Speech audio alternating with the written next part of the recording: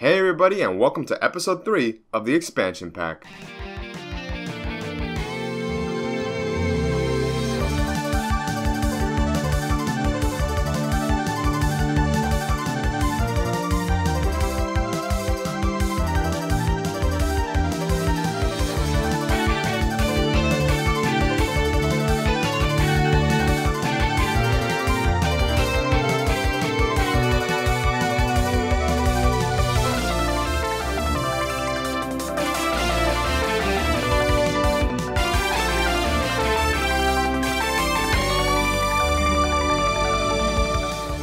This episode is the beginning of our variety series called Behind the Sticks, where I have in-depth conversations with fighting game competitors about their favorite characters, strategies, and fighting games. Today we'll be talking to 3 players about recently released Samurai Showdown, Street Fighter 2, and Super Smash Bros. Melee. Now, it's time to press start and dive into the Xpansion Pack.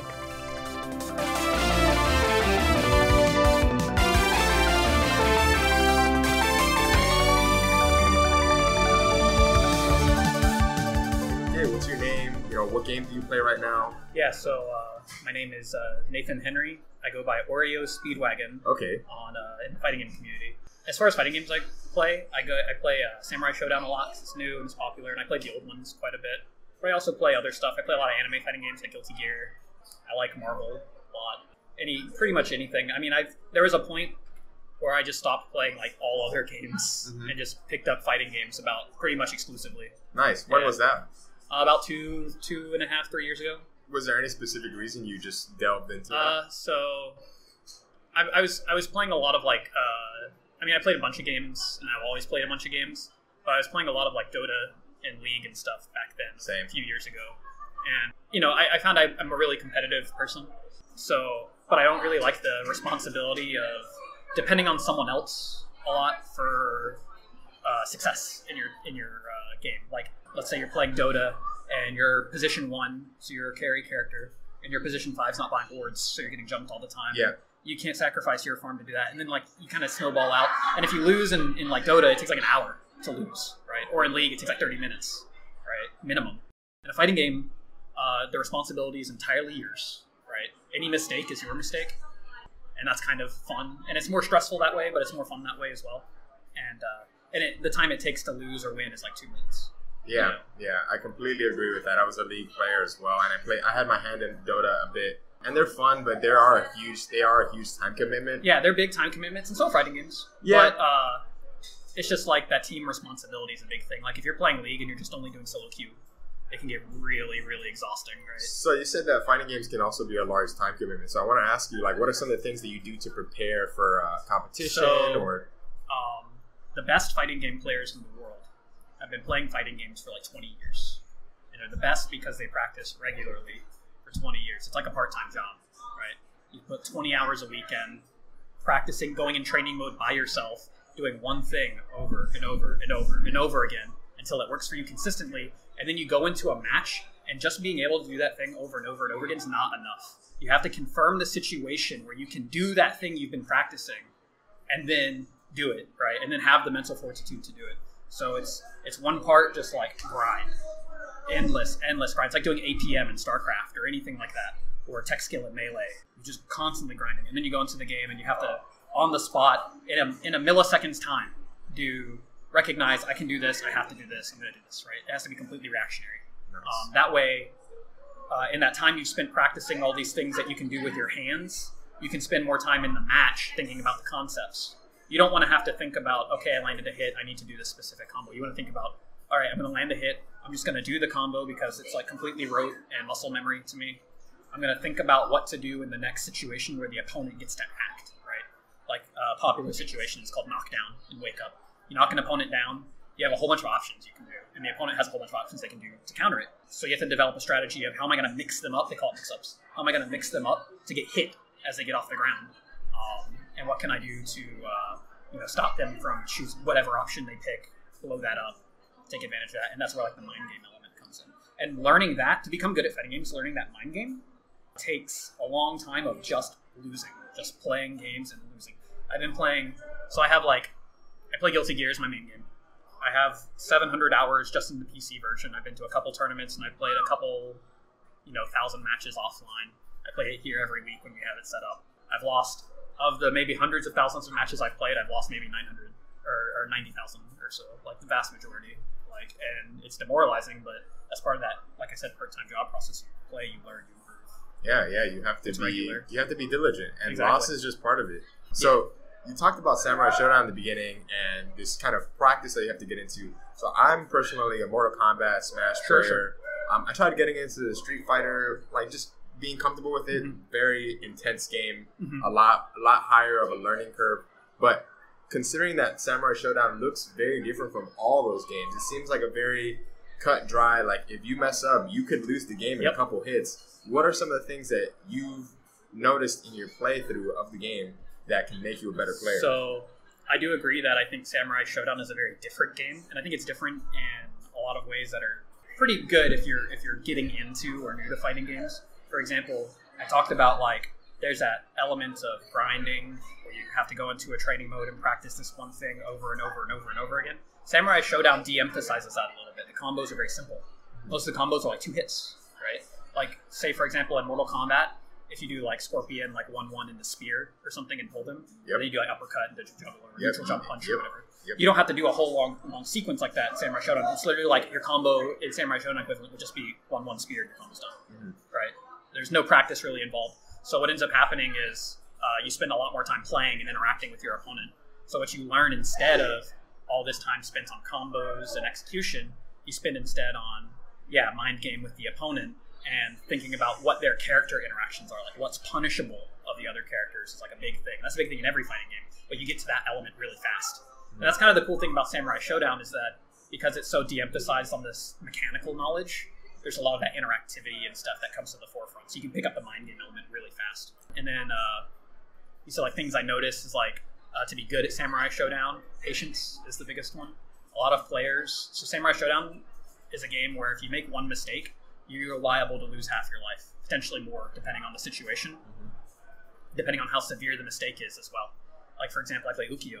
Ukiyo has this move where he goes into the air and does a big fire swipe, and it's an overhead, and so you have to block it standing. And it comes out very fast, it comes out in 5 frames, so you can't react to it, right? And he has a bunch of lows that knock down, and the overhead also knocks down, so that's the mix-up. You do either a low that knocks down or the overhead that knocks down, they have to guess. If they guess right on the overhead, you lose 75% of your life apart.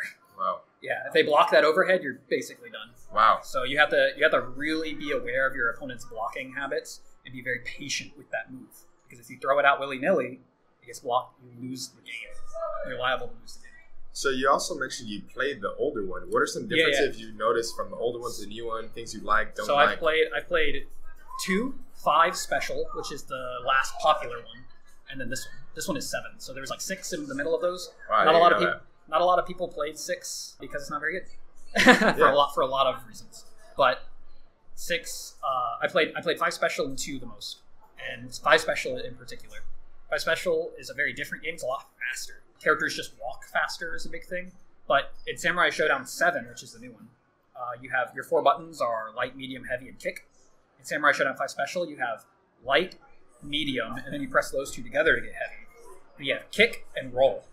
You have a mobility button on your D button. So you have duck, roll, hop, and all these other things. You have all these movement options. So the game's a lot faster because you're moving around a lot more. And that's kind of fun. But the punishment element is still there. The high damage is still there. But it's a little bit faster in that way, and that's kind of fun. At the same time, there are some things that come up, some interactions that I don't prefer that are in 5 special. Like, for example, in that game. So in this game, if you do throw, and you miss the throw, you're just out there, right? The throw comes out, and it's just out there. In 5 special, if you can't get a throw, you get hop. So just randomly throwing out throws isn't as risky because you just hop past the opponent or something like that. You just dodge a move or something instead of whiffing a throw and losing half your life. So I think throws being a big commitment is a thing I really like. And Samurai Showdown 2 has a lot of that element of commitment. In fact, I think 7 is a combination of a lot of the old ones, but mostly takes from 2 and 4. 4 has the same control scheme. Nice. But 2 has the same slow pace, a lot of just back and forth poking. Not a lot of that mobility element. There are roles in that game as well, but you don't use them as much. So there's a lot of differences. Every iteration of Sam Show has changed a lot, but the things that stayed the same at the core is the big damage and the de-emphasis on mechanical execution and stuff. So where can you play Sam 5? Now I'm just curious to pick it up myself. So there's a bunch of different ways to play Samurai Showdown 5. The first way, or the couple ways, if you want to support the game, is you can buy it on Steam for $10. Samurai Showdown 5 Special. It has excellent netcode and all that stuff. But the community is kind of small for it, and the community is kind of small for it because there's a service called Fightcade. And Fightcade is like an emulator for old Neo Geo and Capcom games and stuff. Been trying to pick that up to play a JoJo game. Yeah, exactly. Yeah, JoJo's on there too, which I also play. JoJo's is on there. Samurai Showdown is on there. A bunch of other games. Street Fighter 3 Third Strike is also on there, and that's pretty popular. But that's where most of the online community for Samurai Showdown is on Fightcade. So if you want to play it there, you can pick it up. And that's completely free. Acquiring the ROM is technically not legal. Yeah. But well, I don't condone. Exactly. We don't condone downloading illegal games, but if you happen to pick it up, exactly, have fun. Yeah, exactly. Yeah. It's a fun game, and it's a good way to gauge if you like Samurai Showdown. Cool, man. So if any of our listeners want to play with you online, where can they reach you? Okay, so you can find me on Discord. Discord is actually one of the biggest places to learn about fighting games in general. There's a Discord for any fighting game out there, no matter how obscure. Like games that get like 5 people at an event. You can find Discords for like at least 20, 50 people to talk about the game and improve the game. But I'm in the Samurai Showdown Discord. You can find me there. My handle is Oreo Speedwagon, just a cookie and then the band. You can find me on Samurai Showdown Discord. You can find me on Twitter at Orion Speedwagon, Orion, and then the band. Galactic. Yeah. It's my middle name. That's where the Oreo comes from. It's beautiful. Yeah. Elegant fighting game. Yeah. You can find me on Twitter. Twitter's also a very popular place to learn about fighting games. If you want to keep up with new tech and stuff like that, everyone always posts their stuff on Twitter. So nice. Twitter and Discord are like the hotbeds for fighting games if you want to learn how to play. All right, awesome. Well, thanks, Oriole Speedwagon. Appreciate your time, man. Yeah, no problem. Good luck out here with Samurai 7. Thanks. Yeah. So, what's your name and what fighting games are you playing right now? Oh, so my name is Luke. I am way into, always been into Super Street Fighter 2 Turbo, the arcade game. That's definitely my all-time favorite there. So that's kind of my main one that I always compete and play. I also play a little bit of Ultra Street Fighter 4. And lately I've kind of been playing some of the new Samurai Showdown game that just came out here. Nice. So that's been a bit of fun there. But yeah, I guess I'm kind of, limited in the amount of fighting games that I play, but I like to kind of, bring stuff out, let other people enjoy the games, and I try to also help sort of run some events in town here that let other people, bring together their games and do the playing. Yeah, so it seems like you have a heavy 2D fighter background, and one thing I wanted to ask you about the setup is I noticed when you were playing Super Street Fighter back there, you have this setup that is unlike anything else here. Can you explain a little bit what that is? Right, so that is what would be called a super gun. So it's kind of a weird name, it's a Japanese name, but basically what it is it's an arcade machine, but you take out all of the big parts of it. So all it is the controls, the power, and the video components. You just plug it into a TV, and you have to have an arcade board, so you have to have the actual game that goes in the arcade machine. But you can connect that to it, and you can play the actual arcade version of a fighting game or whatever sort of arcade game you have. So that's what I have that I'm running Super Street Fighter 2 Turbo on over here at FSU. But it's pretty handy for the folks who play games like ST is what we call it, Super Street Fighter 2 Turbo. For playing ST, we prefer to have the arcade version of it. There hasn't been a totally accurate home console version of it yet, so we like to have the actual thing. So I bring that out here for folks to play. So what do you think are some of the issues with that translation? Because I've never heard of that. The community not really adopting those remasters, I guess you would call them, like the home console version. Yeah, the home console version. Yeah, they hardly had them when the game actually came out in 1994. The only home version of it, I think, was for 3DO, which was a really expensive console. Nobody had it, and I think there were some differences between the arcade version and the 3DO version. So that that was out, and later it came out for PlayStation 1. And that just had a lot of differences in just the way moves worked, the speed of the game, things like that. And later they come out with it for PS2 and, various other systems. They actually have it out for PlayStation 4 now. And as far as I know, those versions are totally accurate, but they have a little bit of input lag to them. So, meaning when you press the button, there's a slight delay before the actual action happens on the screen. So when you're playing the arcade game, there's zero input delay whatsoever. You hit the button, the instant you press the button, your action is happening on the screen. So that does change the way the game feels to play a little bit. Nice, yeah. I could tell that immediate reception is critical to like sometimes the strategy of the game. And actually, I'd like to ask you, how did you get into playing that game, and how did you get into, I guess, learning how to play the game? Because one thing a lot of people that may play video games but may not usually play fighting games is they'll notice that Street Fighter can be a very difficult game to string combos, to understand mind games, and to actually win. Yes, Street Fighter takes a long time to get good at. When I first started playing it, I think I bought it for my Super Nintendo. I didn't have ST. I was just playing Super Street Fighter 2. But I started out with that one. I think I was in high school, and I was like, "Oh, this is really fun," but I had no idea what I was doing. It probably took me, it took months to get to the point where I could just play the game comfortably, just to be able to do all the moves and stuff. Then after that, I just happened to sort of stumble across the local fighting game community, and I was like, "Well, I'd like to go and try and play with these guys." And it just sort of opens your eyes. There's a big, there's a long way to go in order to get good at fighting games, and it took me, years before I was able to win very much at all. Yeah, like defend yourself. Right. But that, that's part of the fun of it, is it definitely, you can feel sort of a, growth every time you go back and play. You're like, okay, I'm getting a little bit better at this. But you definitely have to be able to sit down and, be ready to lose and learn a lot of lessons about those games before you can, start winning. And I think that does sort of turn a lot of people off to fighting games before they get a chance to really get good. It's just the amount of dedication you have to put in it to get good at them. Yeah. So my advice, if you're trying to get into fighting games, is play with people who are about as good as you are. So find someone else, who's new as well, and play with them and try to sort of grow along with each other. Mm-hmm. And then, as you go, you can, get better and better and start finding these, just random people who've been playing for 10 years or whatever, like I have. And then you can eventually just work your way up, and then you can fight with the big dogs. Yeah, I feel like fighting games are very unique in that way. When you bring up growing with somebody else, they're one of the few games where it's kind of required to play with somebody to get the full feeling. Mm-hmm. So it's interesting you said I have that same dynamic with a best friend of mine with Mortal Kombat. And I find it crazy how different Street Fighter is to other games. What do you think are some of the biggest differences between, somebody's played Mortal Kombat or Smash Brothers and they want to try Street Fighter. What do you think they should be mentally prepared for? Well, I think Street Fighter is like a great first fighting game because Street Fighter 2 is sort of the game that all other fighting games are based on. And everything else is kind of a variation on it. So when you're playing Street Fighter 2, you're going to learn to block high and low, which is important that's important in Mortal Kombat as well. Mortal Kombat has a block button, but you still have to block high and low.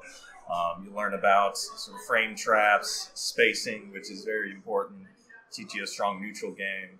If you can learn Street Fighter 2, I think you can kind of take that and modify those skills to play whatever fighting game you want. It just teach you a strong neutral game. The most important thing with fighting games is sort of learning to control space. So learn to say, like, if I throw a fireball out here, now I'm forcing this guy to either jump over it, and now I'm going to prepare my options for if he jumps over it, or he can, block it, and now I can use my options there, push him into the corner or something, or he gets hit by it and I get a little bit of damage. So you're sort of learning your options, how they relate to the space on the screen and stuff. It's very interesting. So, question. Who do you play in Super Street Fighter, and what kind of strats do you use when you're in a round? Right. My favorite character is Chun-Li. She's real good in that game. She's got a fast walk speed. She's got a decent fireball. She's got amazing normal moves. So basically, when I'm playing Chun-Li, I'll usually try and kind of throw fireballs, keep people on the other side of the screen, and just try and push them into the corner, and then go for tick throws. Tick throws is basically, in Street Fighter, when you go up, start hitting some normal moves. Move closer to the person, make them commit to blocking, and then you throw them. In Street Fighter 2, that's very strong because throws only have a one-frame startup. So if you do a tick throw perfectly in Street Fighter 2, the only way they can get out of it is to do like a reversal Shoryuken or whatever sort of reversal move that they have. So I do a lot of that with Chun-Li. She can just walk up, start pressing like medium punch or something, and just push someone into the corner completely, just using that button. and then you go for tick throws. Those do a ton of damage in Street Fighter 2, so that's pretty awesome. And she's got some hold special moves, right? She doesn't actually have that, but she has some sort of shenanigans you can abuse, where you can basically make them have to pick one direction to block, and they don't know it could hit one of 4 directions. It's a very tricky thing to block. So one thing I wanted to ask, you were playing with your friend who was playing Guile, and you were playing Cammy. Uh-huh.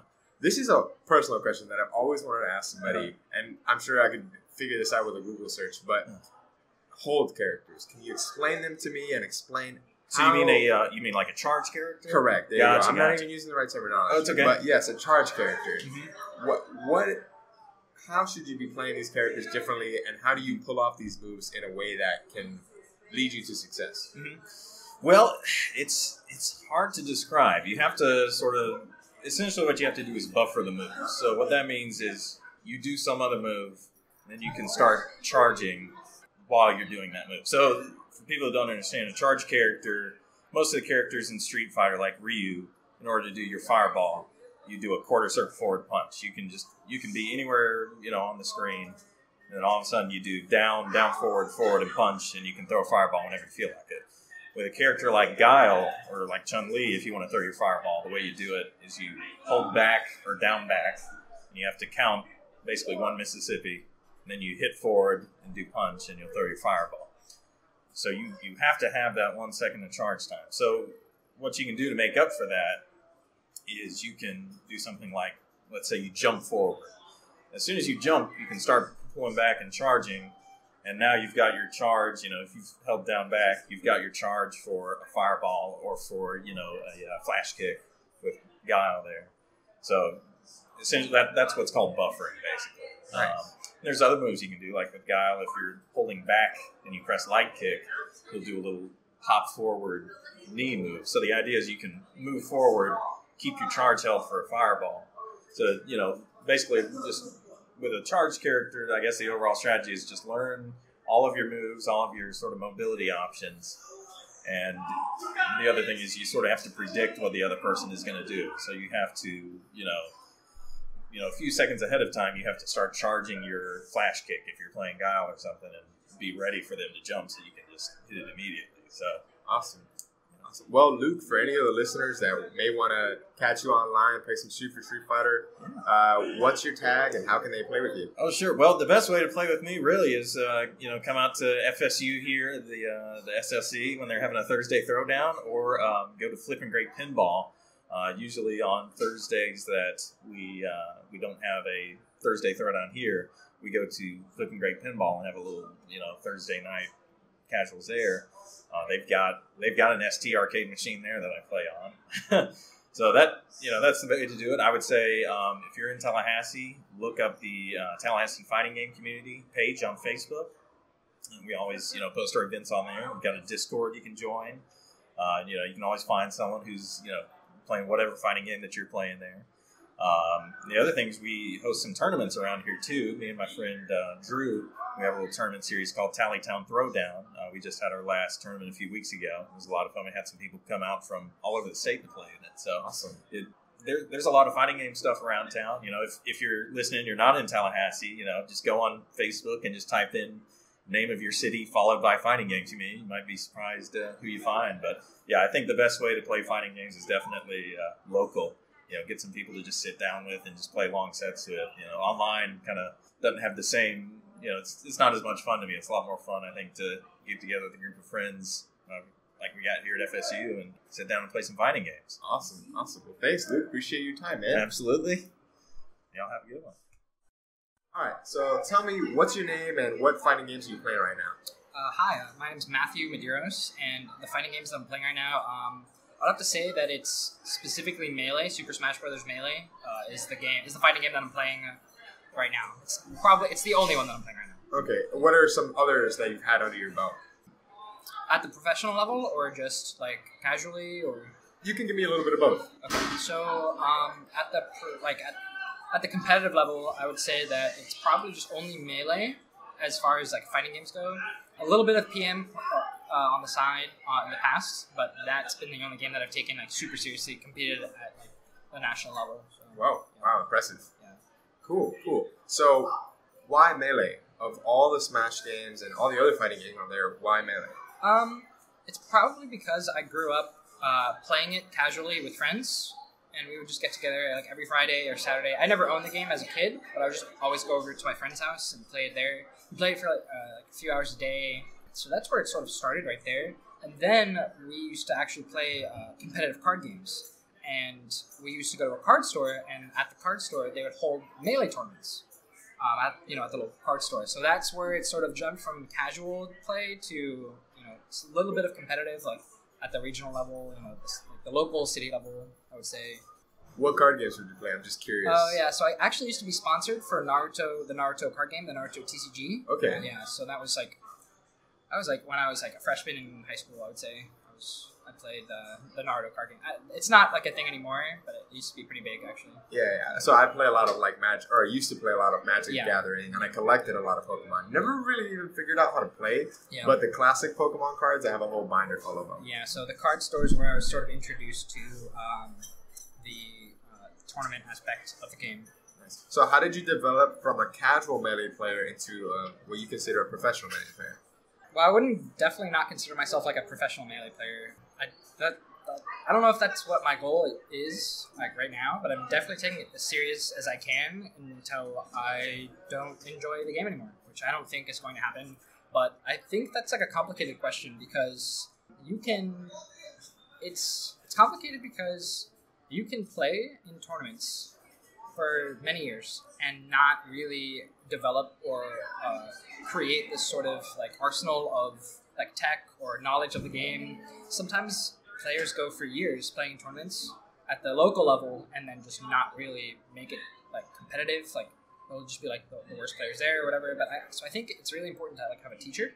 So I used to, for many years, I was one of those players. I would just go to a tournament at the local level and just not do well. Like I didn't know what I was doing wrong. Like didn't have any real direction in the game until I met one of the other players in there, who's like one of my good friends now. His tag is Jay, and it wasn't until I started playing with him and like talking with him about the game that I really had focus and direction and started to become like a real competitive player at this level. Does that make any sense? Yeah, of course.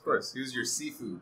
Sure. Or Okay. sensei, I guess. Right. Okay. Depending if you're Sure. Chinese, Japanese, whatever you want to Yeah. take it.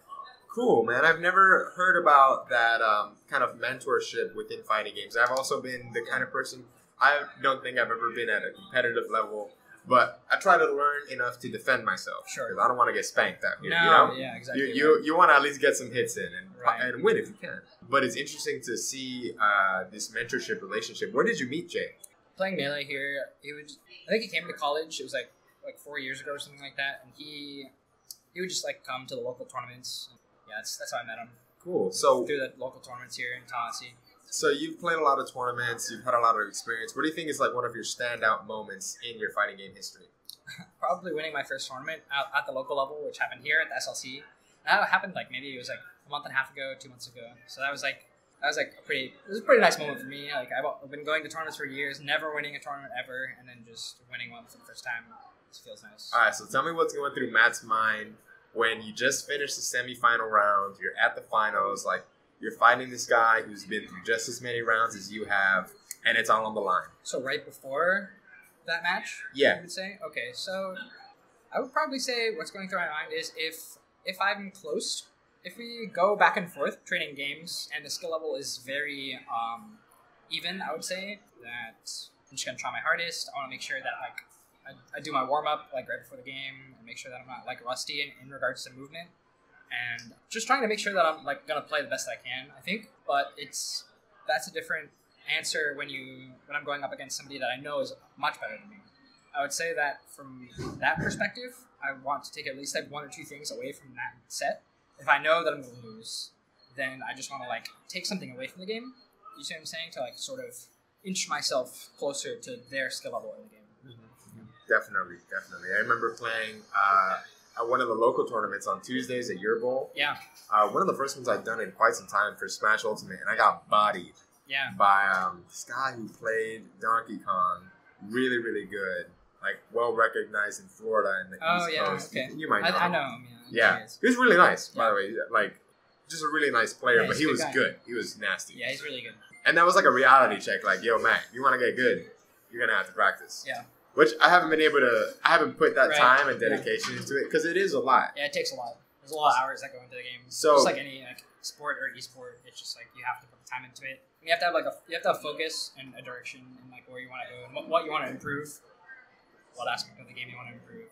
So that's Takes actually a lot my of time. next question. How do fighting games play in your day-to-day lifestyle? They're pretty frequent in my lifestyle. I probably play like once a day for like a few hours a day. Definitely more recently. I've been playing a lot more. But yeah, I would say anywhere between 5 to 7 times a week. I play a lot. Probably put like close to 20 hours a week into the game. Wow. Yeah. So it's like a part time, really. I guess you could say that. Yeah, I put a lot of hours into it. Hey, but if you want to get good, you got to put that. Yeah, you do. You got to work in that It's also time. it's also a really fun game. Like I don't really get tired of the game, and you could ask anyone in that room over there, and they'll say that they maybe have been playing for years or even over a decade, and they'll say that this is probably the one game that they've never gotten tired of. So. Yeah, I can relate to that. I mean, I definitely transition whenever a new Smash game comes out. Yeah. But in general, Yeah. if you're not looking at the minor details, the game is very much the same. Yeah. A lot of different characters. Right. Most of the moves kind of stay fairly similar. Yeah. Which leads to my next question. So, what are some of the biggest differences between Melee, Ultimate, Smash 4? What are the things that you love about Melee? And how could you recommend the game to somebody who may be an avid Smash player? Okay. So is there any way we can pause this? Or Yeah, of course. Okay. Thank you. No worries, I'm sorry. man. So Matt had to do a couple rounds in the Super Smash Bros. Melee tournament that he was a part of. He was struggling to climb out of the losers bracket and was finally in losers final. He'll be right back telling us about what happened in the tournament and help us conclude our interview. So, once again, congratulations on that first one. Thank you. Didn't get to break out of losers finals, but still, I think you put up a damn good effort. Who was it that you're playing? I mean, who first? No, guy in the yellow shirt. That was JC. He was pretty nasty. Yeah, he's pretty good. And you were doing really good in the beginning, and then that second half of the first round, I was just like, wow, there was no way to break through some of the aggression that he was giving you, man. Yeah, no, he's a very good player. I'm pretty happy with how I did against him. So. Yeah, I think you defended yourself. Yeah, sure. Didn't get spanked, that's for sure. I don't think so, no. Damn. Well, I mean, we were actually about to so almost we're- end the Oh, interview. really? Okay, And so is there like a final question you want to my ask last me? question I wanted to ask you is for the, let's just say, fighting game player or Smash player who's always been intimidated by Melee, what are some words that you'd give to them to introduce them into the game? I'd say watch the documentary. Which one? Watch the main one, the one on YouTube. It's called the Smash Brothers documentary. If you Google it or put it into YouTube, you'll get the whole 4.5 hours of it. Wow, that documentary. documentary is so like single-handedly caused like a new wave of players, like the doc kids they call them, into the scene. So if you watch the documentary and you still don't want to play, then you probably haven't played Melee. But if you really do want to get into the game, I'd say start there. That's probably the best. That's the best advice I can give someone. Nice. Cool, man. Well, if some of our listeners want to play with you, I know Melee is only local, really. Yeah. There's net play, but I don't have net play yet. Like, I haven't set it up yet. So. Okay, but if some of our listeners want to play with you, other games, like what's your tag? Where can they reach you? So my tag is almost always 119, which is the prefix, and then SY. That's like my main tag that I'm So offering right 119 now. SY. Yeah. Okay. I would say so. And I'd say, I have a Twitter page, so if any of them wanted to reach out to me or have any questions about Melee in general, my handle is what is it? It's SSBM 119 size. So it's SSBM and then my tag, and then you probably find me. Nice. Yeah. Nice. Oh, yeah. Awesome, Matt. Well, thanks for of your course. time. It was good sitting down and talking with you about the game. Thank you so Yeah, much. it was awesome. I'll Thanks be for around. this opportunity. Yeah, I'll be around here a lot more often. Yeah. I kind of want to see the evolution of some of these players, so might not be the last time we have this talk. It's a great thing that you're doing. Thank you so much. Awesome. No, thanks, Matt. I can't wait to see you in other events. Thanks. Thanks.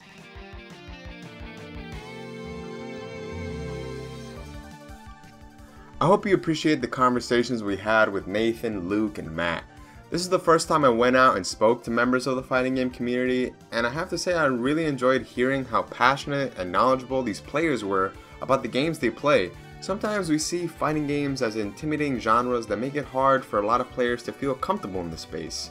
These conversations showed that the fighting game community is, for the most part, a helping one, and that even the best players suffer many losses, so it's important to lose, learn, and grow when you play. That's why I'm working on this episode series, to have cool conversations with high skill players, learn about fighting game strategies, and share that information so more people feel comfortable playing these games. This is the first Behind the Sticks, but stay tuned for the next one, which will be in DreamHack Atlanta in November. The episode will likely come out after November, so sorry about that, but it will be a leveled up version of today's episode. If you liked listening to the episode, please feel free to check out our website at xpansionpack.com. That's expansion without the E. And follow us on Twitter. We're continuing to grow the podcast with every episode, and we'd love to hear your feedback on the show. So make sure to @ us on Twitter. And that's about it. So thanks for watching the episode, and we'll catch you next week on the Xpansion Pack.